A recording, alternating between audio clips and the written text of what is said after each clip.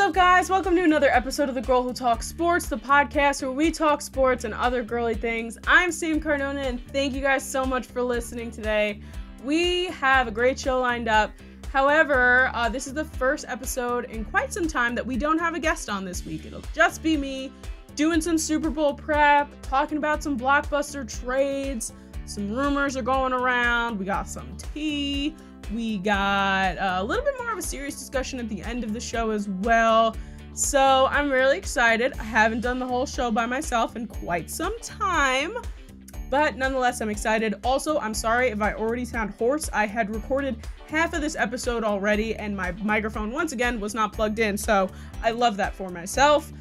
So we are starting from the beginning. So before we get into our show today, we have to do our plugs. Don't forget to follow us and subscribe on all podcasting platforms. Google Podcasts, Apple Podcasts, Spotify, wherever it is that you get your podcasts from. Please make sure to subscribe and leave a podcast review for us. That would be really helpful. You can also subscribe to our YouTube channel, The Girl Who Talks Sports. We post full-length podcast episodes as well as extra content videos, which are very, very fun. So make sure that you check out our YouTube channel and turn on the little bell to get notified every time that we upload a new video. And also don't forget to follow us on social media, TGWTS Podcast. That's TGWTS Podcast. I have to sneeze.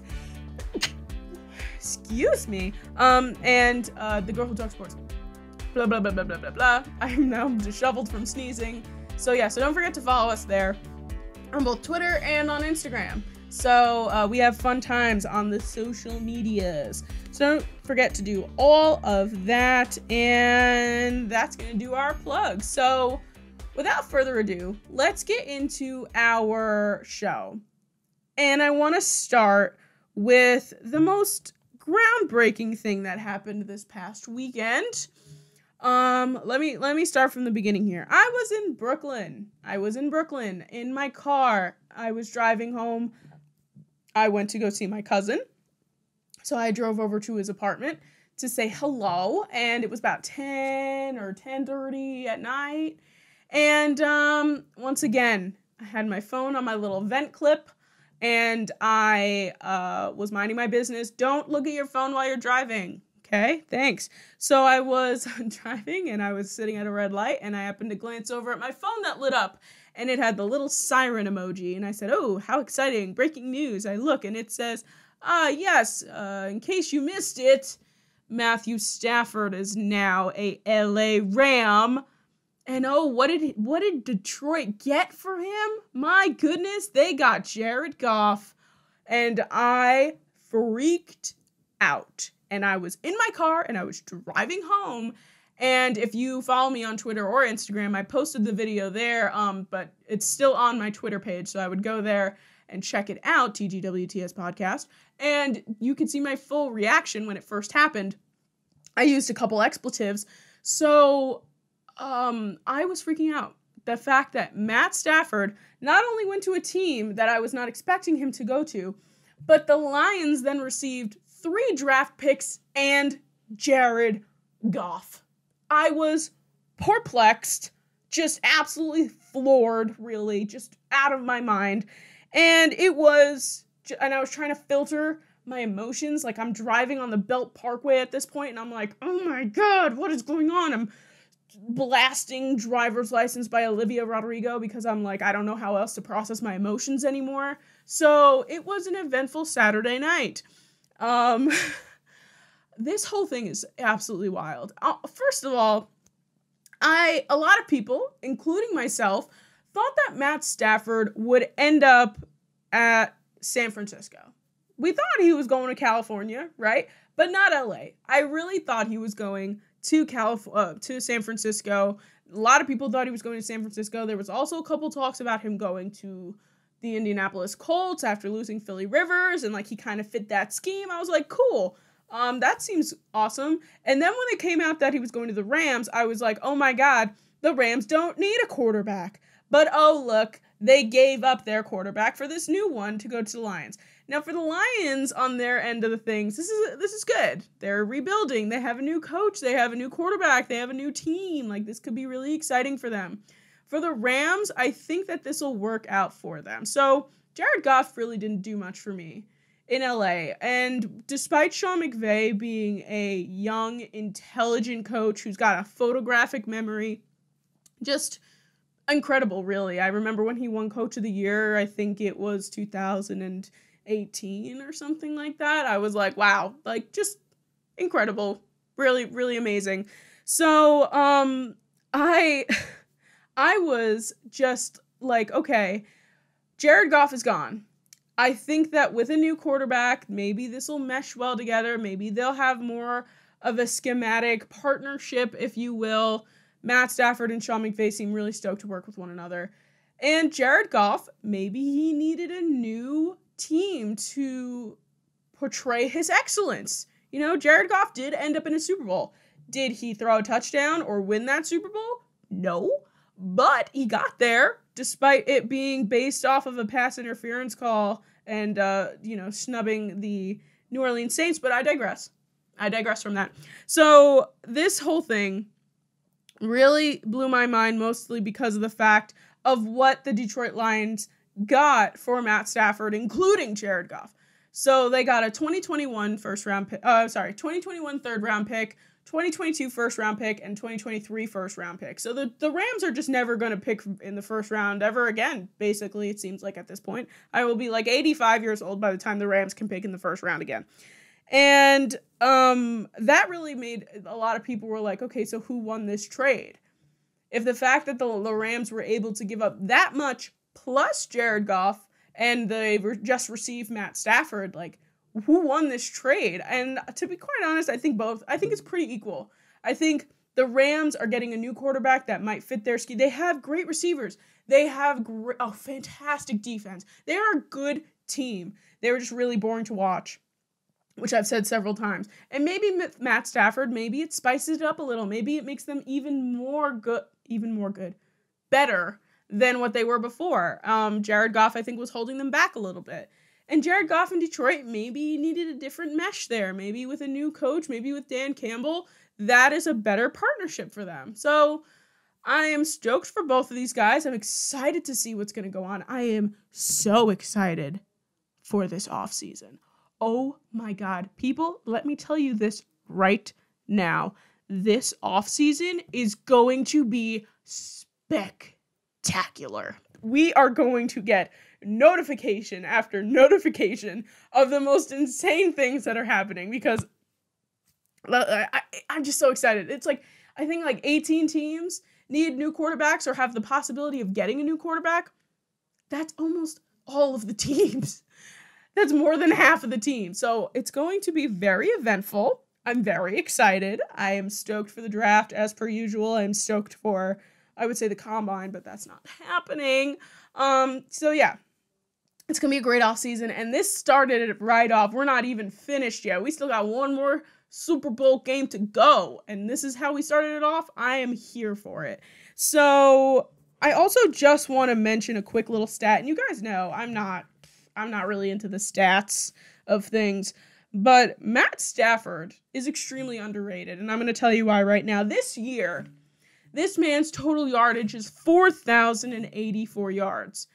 And over the course of his career, his yards are 45,109. And he's played 165 games. And if we do a little bit of math and we divide that, it's about averaging 274 rounding up yards per game. So I don't think that that's too shabby. And I think that if you're an LA Rams fan, I would be stoked. I would be really excited to have someone like Matt Stafford on this team. This could be really exciting. This could be a new wave for you. Maybe you end up in another Super Bowl. Who knows? Matt Stafford's never been to the Super Bowl. Could be a new leaf is being turned over for Detroit and the LA Rams. So that is what's going on in our blockbuster trade. I suggest watching that video of me freaking out because I've been told by several people that I am crazy. All right, so let's get into just a couple of rumors, some trade rumors that I have heard, because I don't know how true some of them are, but we're going to talk about them anyway. One of them being the fact that Kirk Cousins might be dipping from Minnesota, which is interesting. And the team, I should say, that are most interested in him are the San Francisco 49ers. Now, a lot of people thought Matt Stafford, including myself, thought he was going to go to the 49ers. Now that he's not, what's going on with San Francisco? What's going on with Jimmy G? What's going on in the quarterback situation there right now? So, the fact that there are rumors about Kirk Cousins going there are interesting because I have also just seen rumors about Jimmy G not leaving San Fran. So is he going to end up being a backup again? Is he going to go somewhere else? I know George Kittle came out and was like, he's the best. I love Jimmy G. We could go to another Super Bowl with him. So it's interesting. However, I think San Francisco is pushing hard for Kirk Cousins, allegedly, because Kyle Shanahan is there. And Kyle Shanahan and him used to be in Washington together back before Kirk was on the Vikings. He was on the, at the time called, the Washington Redskins. So this is very interesting in terms of that whole situation. But I'm very confused, to be quite honest with you. Minnesota doesn't need to get rid of Kirk Cousins. They gave him a solid deal a couple years ago. Jimmy G might not be the answer, but there's also talks about him sticking around. So I'm not entirely sure what's going on in this situation. It would be interesting to see Kirk Cousins leave Minnesota, because then we could see a new quarterback in Minnesota, which could be kind of interesting. Whoa, I just had a thought. Oh my God, what would be really interesting, Pete? Oh my God. If the rumors are true about Kirk Cousins leaving and the whatever's going on over here in Green Bay is interesting, if Aaron Rodgers ended up in Minnesota like Brett Favre. Oh my God. Oh my God. I have to steady myself. I literally that thought just popped into my head. Holy cow, that would be insane. I don't think that would happen, but oh my God, how crazy would that be? Okay, so that's one of the rumors I heard. Another rumor, which is probably a little bit more true, is about J.J. Watt. J.J. Watt, after Deshaun Watson has come out and said, yeah, no, I'm gone. See you later, everybody. I'm out of here.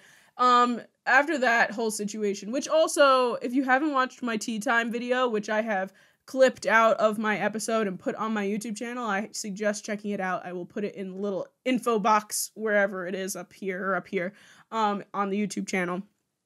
And if you're listening on the podcast, I suggest checking out the YouTube channel and watching my video about Deshaun Watson and the Houston Texans. So, J.J. Watt seems like he might be on his way out of Houston. And I don't know if it's for the same reasons as Deshaun, but I know that there was that video of JJ saying he was sorry, that they wasted one of his years, all that stuff. So I think JJ is pretty upset with this organization as well. And as we know, it's a bit of a dumpster fire right now. There are different places where JJ could or could not end up. I would love if the Giants could pick him up. I really do. I would love that. Do we have the money for him? Absolutely not. But him and Blake Martinez on the same defensive line, woohoo! That would make me a happy gal. But it's probably not going to happen. As well as the Steelers. The Steelers don't have enough money for a third Watt brother. I'm telling you that right now. So the things that could happen with J.J. Watt is he could end up in the Tampa Bay Buccaneers, making their defense even stronger than it already is. They could end up in the Patriots. That would also be interesting. And finally, he could end up at the LA Chargers alongside Joey Bosa, which would be an electric defense. So where he ends up, I'm not sure. But J.J. Watt is definitely maybe on the move. So we'll definitely have to keep a lookout for Mr. JJ, because I'm very intrigued. If I'm just going to say this really quick, if the Giants somehow do end up getting J.J. Watt, I would actually lose my mind. I would lose my mind. I would just absolutely crawl into a hole and scream and then come out crying and then just be very happy. It would be outstanding. So will it happen? I'm going to guess no, but if it did, wow. You would just have a full hour of me just ranting about J.J. Watt and the Giants. But I digress. Those are the rumors that I heard, and I kind of wanted to put them out here because it'll be interesting to jump back to these rumors when certain other things may or may not come true. So I wanted to throw that out there. Okay, now what we really should be talking about right now is the Super Bowl.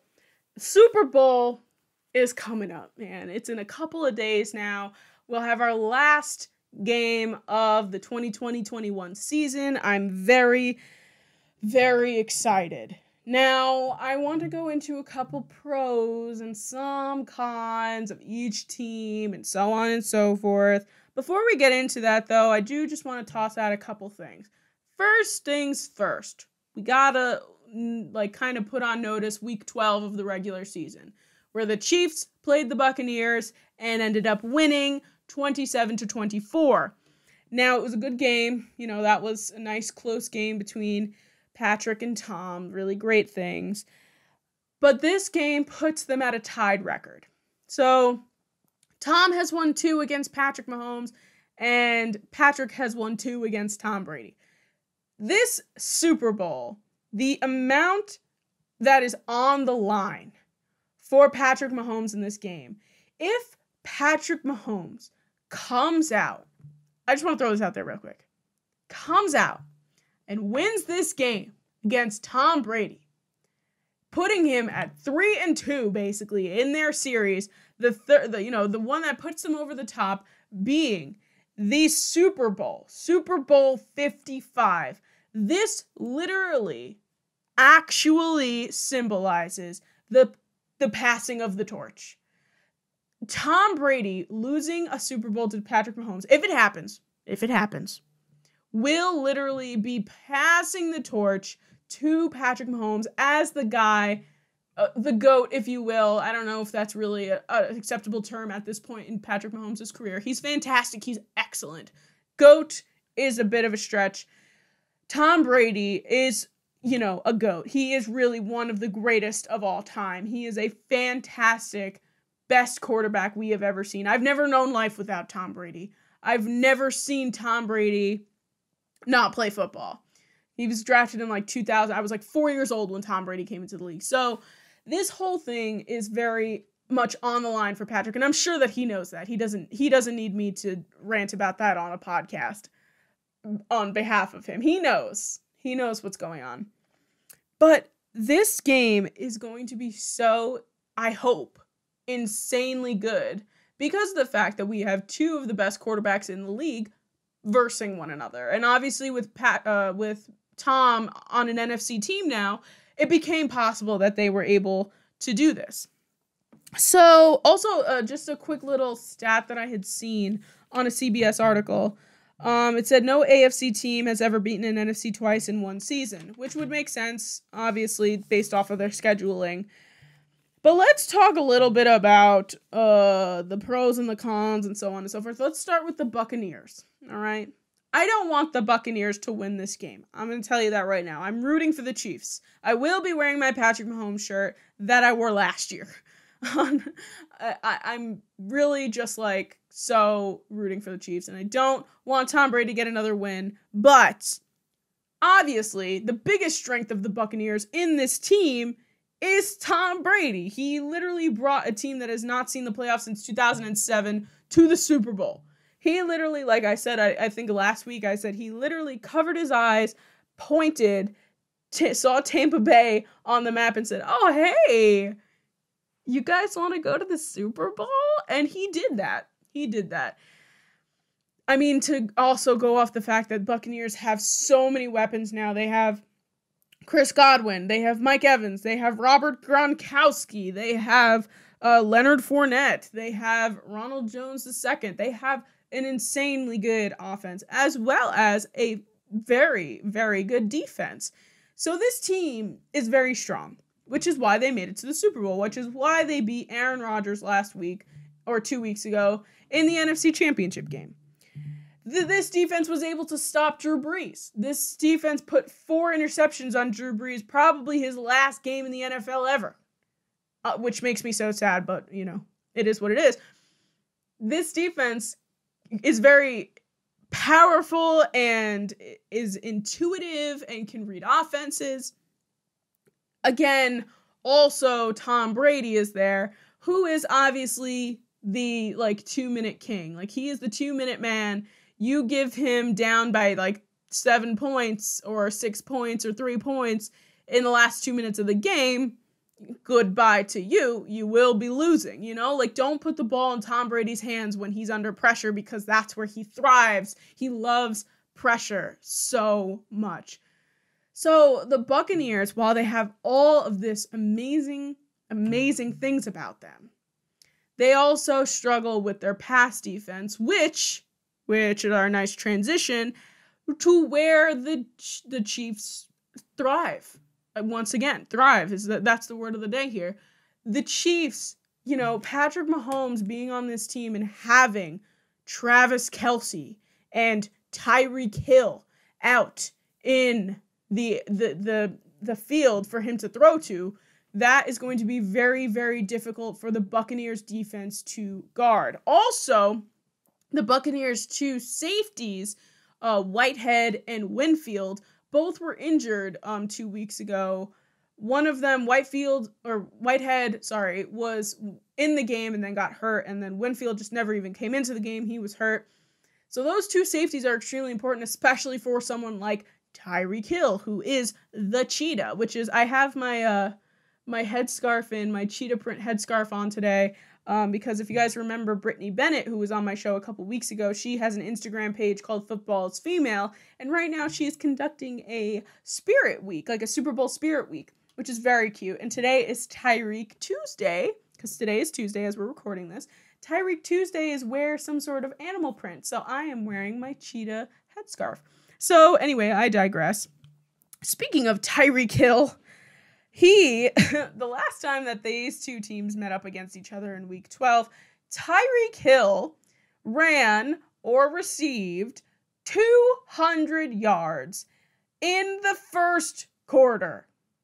In the first quarter, not the first half, the first quarter. So the thing that I think what they were able to accomplish in the Week 12 game, as well as what they should do in this Super Bowl game, is the Chiefs absolutely need to come out blazing guns. They need to get on top within at least the first half of this game. Tom Brady, again, and don't give Tom Brady the ball at the end of the game. If Tom Brady is pushed down and pushed down and pushed down for all 4 quarters of the game, he will not win. And that's what the Chiefs need to do in order to beat this team. Because Tom Brady is a gunslinger. He can make these insane throws. My dad and I were watching a video on Rob Gronkowski, who I know is not in his prime right now, but is an immaculate athlete. Really an immaculate athlete. He's a blocker. He's the way that Travis Kelce is now. Travis Kelce is such a Swiss Army knife for this Kansas City team. It blows my mind that this man can run a route outside, cut up the middle like a wide receiver, and get the ball thrown to him while he's in the middle of the field with 2 defenders. And instead of going down when those 2 defenders go to defend, obviously, Travis Kelce is strong enough and brute enough to push those defenders down to gain another 2, 4, 6, 7, 8 yards, he can push through it. So this Chiefs team is so good, and I will be rooting for them. I really will. But throughout this whole season, Tom Brady has made me look like a fool all the time. I keep rooting against him. I rooted against him in the NFC Championship game. I rooted against him. I didn't root against him in the wild card game. I really thought that he was going to beat the Washington team, but the Washington team put up a fight and were able to kind of give us a game. Throughout the regular season, a bunch of times I was like, oh, Tom Brady, nah, not this time. And he constantly proves me wrong. So what I think I'm going to say here is my heart pick is the Chiefs and my head pick is the Buccaneers. Because, again, people are saying left and right, the Chiefs are going to win this game. This is Tom Brady's 10th Super Bowl appearance, and I don't think that's by accident. and I can't root against him any longer. I probably rooted against him. I would say I rooted against him in the obviously the Giants Super Bowls, which they both won, and I rooted against him in every Super Bowl he's been in, and yet look at where we are now. I really think that Tom Brady, the Magic Man, is going to show up and do some insane things, and while Patrick Mahomes is going to put up a fight, while this Chiefs defense is going to put up a huge fight against the Buccaneers, something's going to happen. The Bucs are going to capitalize off of some mistake, and the Buccaneers are going to win. That's how I feel. And I really want the Chiefs to win. And I do think that they have the opportunity to. I just don't know if Tom Brady's going to let them access that opportunity. So that's where I'm laying right now with this whole, Super Bowl predictions thing. Again, I really want the Chiefs to win, and I think that this game will be good. It'll be upsetting if it's not, because this is like the Super Bowl that a lot of people have been waiting for. And I do think that somehow Tom Brady is going to get his 7th ring. So that's where we're gonna lay down our line here for the Super Bowl. Next week, when the Super Bowl happens and we have our Super Bowl episode, very exciting stuff. It's our 100th episode of The Girl Who Talks Sports. And I don't know. I'm not going to tell you who our guest is. I already have our guest planned. I'll say it's a she, and she's very special and very special to me and to the show. So I'm sure that you guys can figure it out just by my context clues. But I'm very excited. The 100th episode of The Girl Who Talks Sports will be our Super Bowl episode. Very, very exciting stuff. All right, so let's get into our segments for our show this week. So, as per usual, let's start off with my favorite segment on the show. Our first segment on the show, and my favorite segment on the show, Tea Time. Tea Time is my favorite segment on the show because we delve into the hot, steamy gossip of the sports world, and this week, believe it or not, it is not football related. Oh yes, we are jumping into our NBA pocket that every once in a while we stick in and we pull out, like, when you stick your hand in a pocket and you find like a dime and you're like, ooh, have fun. That's how I feel about the NBA.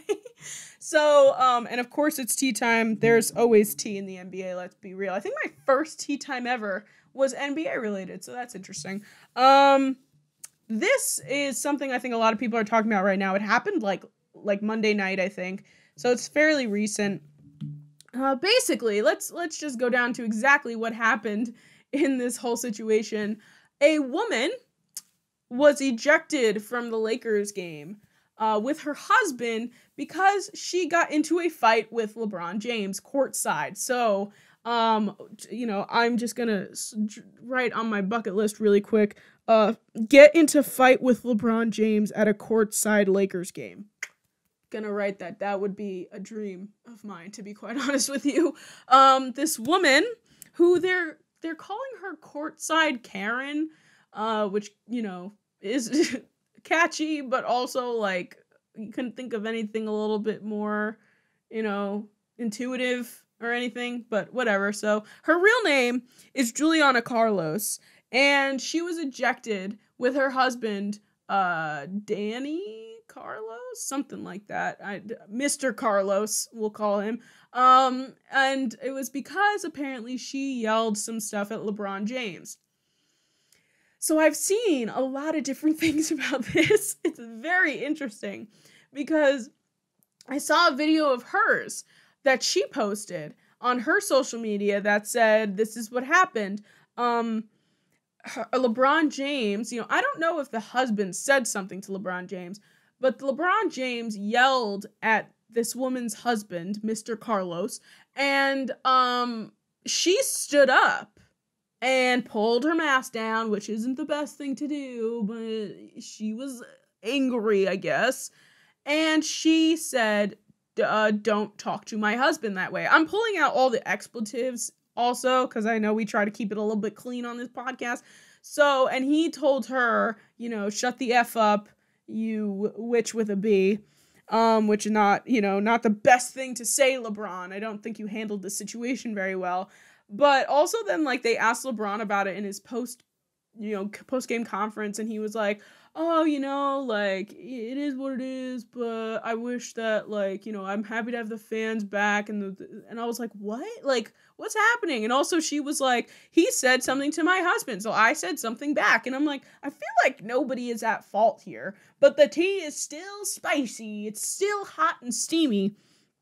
Again, I don't know if the husband said something to LeBron that then triggered him to say something back and then have her defend her husband. I don't know what happened in that regard.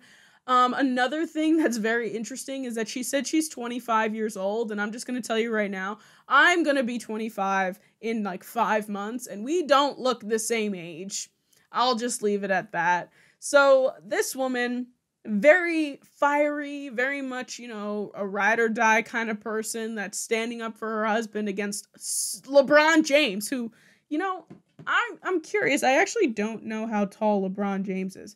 Hey Siri, how tall is LeBron James? LeBron James is 6 feet 9 inches tall. He is 6'9". This woman looked my height.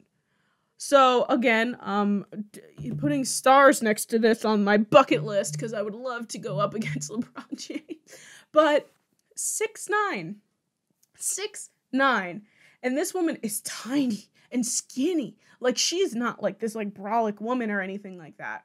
So this whole thing is very interesting. And again, like, LeBron was like, I don't know exactly what his wording was, but it basically sounded like he wished he handled it differently, or she didn't say anything, or that they weren't going to get ejected. That was the whole thing, that he said he wished they weren't ejected. And because they were both taken out of the arena. So the tea here is just the fact that LeBron James was going to fight a very tiny blonde woman, which is very interesting. And the fact that this tiny little blonde woman was ready to throw hands with LeBron James. Absolutely just spectacular, really. So that's our tea time for this week. And our let's talk about it this week is the serious conversation that I was mentioning earlier. It's going to bring our energy down just a little bit, but I think that it's definitely a conversation that needs to be said. And I'm not one to stray away, especially for women's rights and things like this on this podcast, because I'm a woman in a male-oriented field, so I like to make sure that I talk about things like this. So this week on our Let's Talk About It, we are going to talk about Chad Wheeler and the domestic violence that he has pled not guilty to, but it seems like there is some damning evidence. Chad Wheeler used to play for the Seattle Seahawks. I believe he was a free agent, or is a free agent at this point in time. It just so happens that he has a black girlfriend. He is a white man. And he told her that she needs to bow down to him. When she refused, he strangled her, thinking that he had killed her, walked into his kitchen and made a smoothie and began drinking it. She then regained consciousness, walked back into where he was, and he said, "Oh wow, you're still alive." If you haven't seen the pictures, they are horrific. They're awful, awful pictures. And this man pled not guilty. In this case against him now. He has also been released from jail. So I just want to say, the NFL, while we absolutely love it, I absolutely love the NFL, I love football, I love everything about it, except for the fact that the way they discipline men who have domestic violence in their past, or that they're dealing with, or something along those lines. We can jump back to Ray Rice, we can jump back to Kareem Hunt. There was even a point about Ezekiel Elliott possibly at a music festival, I believe. And the thing is, a lot of people are not coming to Wheeler's defense, but they're like, well, there's no evidence. There's no video like these other guys have had against them. And that shouldn't matter. That really shouldn't matter. If this woman is coming out with a bruised face and bruised neck and PTSD at this point as well, we should be believing her. We should be able to say that woman is telling the truth. And it doesn't matter if the man is the highest celebrity or the highest athlete or whatever. A lot of people weren't talking about this because they didn't know who Chad Wheeler was. I don't know who Chad Wheeler is, but he is in the NFL and he is not getting disciplined for what he's done. And while this is still in the case, we always know that the NFL and the legal system have separate things that they do. So whether they test, they say they test positive for drugs or something, they'll, and they don't get any prison time or jail time, the NFL will still, discipline them, and they'll suspend them for 4 games. That's another thing. The fact that the NFL will suspend you for 4 games for smoking weed, but if you are in a domestic violence altercation, they only suspend you for 2, which doesn't make any sense to me. So the moral of the story here, and as a woman who obviously, thank God, I've never been involved in domestic violence before, but there are women out there that deal with this all the time, and their husbands aren't celebrities, and they don't get the press recognition like this one is getting at this point in time. So I just want to come out here, and I don't want to drag on about this and make anybody upset or anything along those lines, but please, believe women and don't silence women. And if they want to come forward and talk about what's happened to them, just listen to them and believe them, because a lot of times people won't believe what women are saying and they'll take the man's side. And while the man has been abusing people or his wife or his girlfriend, it's not only physically, it's mentally, it's emotionally, and it's really important to make sure that this is a bigger issue than just the NFL. So I just want to put that out there. I will put some domestic violence information and things to reach out to in case you need it in the description of both my podcast info and my YouTube video info. So if you are dealing with domestic violence and not sure what to do, I will make sure that I put some very informative things in very easily accessible bios and descriptions. So that is all I'm going to say about that right now. Again, I'm sorry to bring down the mood, but it's definitely a conversation that needs to be had. And the fact that I'm talking about this is because an NFL player was involved, and it's not the first time an NFL player was involved, and unfortunately, it probably won't be the last time. So, again, I implore you, please, when a woman says with a bruised face and bruised neck that she's being abused, I would listen and believe her. But, let's move on, and we're gonna bring the energy back up again, because I think that's a little bit important to end off our show. So usually I do our tweet of the week, but instead this week, a fun little switcheroony. This week we are doing our TikTok of the week. So our TikTok of the week is a TikTok that I saw, and it is a conspiracy theory, an NFL conspiracy theory. I will play, you don't really need to see the actual footage of it to hear it. I'll put it in the YouTube video, but I'll also play the audio right now on the podcast so that you guys can hear it. So here is our conspiracy from the Drew Allen _ is his TikTok. So I just happened to see this just on my For You page. It came up, and it's about the Trevor Lawrence conspiracy theory. So let's take a listen. I believe that Trevor Lawrence purposely lost the game against Ohio State. He wanted to do all that he could to lower his draft stock and raise Justin Fields. The plan is for the Jacksonville Jaguars to take Fields at number 1 and for the New York Jets to stick with Sam Darnold, especially after winning the last 2 games. Picks 3 through 13 don't really need a quarterback. But if you look at pick number 14, the New England Patriots. Bill Belichick planned to tank as much as possible because he knows that he has the most job security of any coach in the NFL. Bill Belichick is an evil genius that might pull off the biggest draft steal of all time. So there you have it. That's our TikTok of the week instead of our tweet of the week this week. I wanted to talk about it because it was just I don't put it past old Bill to do something along those lines, and at this point, I'll believe anything. I'm a big old conspiracy theorist. Anyway, so I just wanted to throw that out there to you guys. Not really going to talk too much about it, but just planting the seed in your guys' brains in case draft time comes around and Trevor Lawrence, the previous number 1 pick in the draft, ends up the 14th pick because Bill Belichick wanted him. I would be floored. All right, so actually, since this is a bit of a shorter episode with no interview this week, we are going to end off our show with our feel-good story of the week. So this week, our feel-good story is actually jumping off of, I believe last week my feel-good story was the fact that out of the 22,000 people attending the Super Bowl in Tampa this year, or this weekend, 7,500 of them will be vaccinated healthcare workers. And I was actually wondering, like, I wonder how they pick these people, which is interesting. But the feel-good story of the week this week is the fact that on the show on NFL Network Good Morning Football, which I love, they surprised RJ Gardner, who is a travel nurse, with a ticket to the Super Bowl. So he was shown on live TV that he was told that he was going to the Super Bowl. And the reaction is, of course, it's priceless. It just, things like that, like, we love that. It warms our heart. It makes us happy. Makes us just feel really, really good. So I just wanted to throw that out there and let you guys know that, you know, the NFL, while we just mentioned there's a few things that could be fixed, there are also a few things that they do quite well.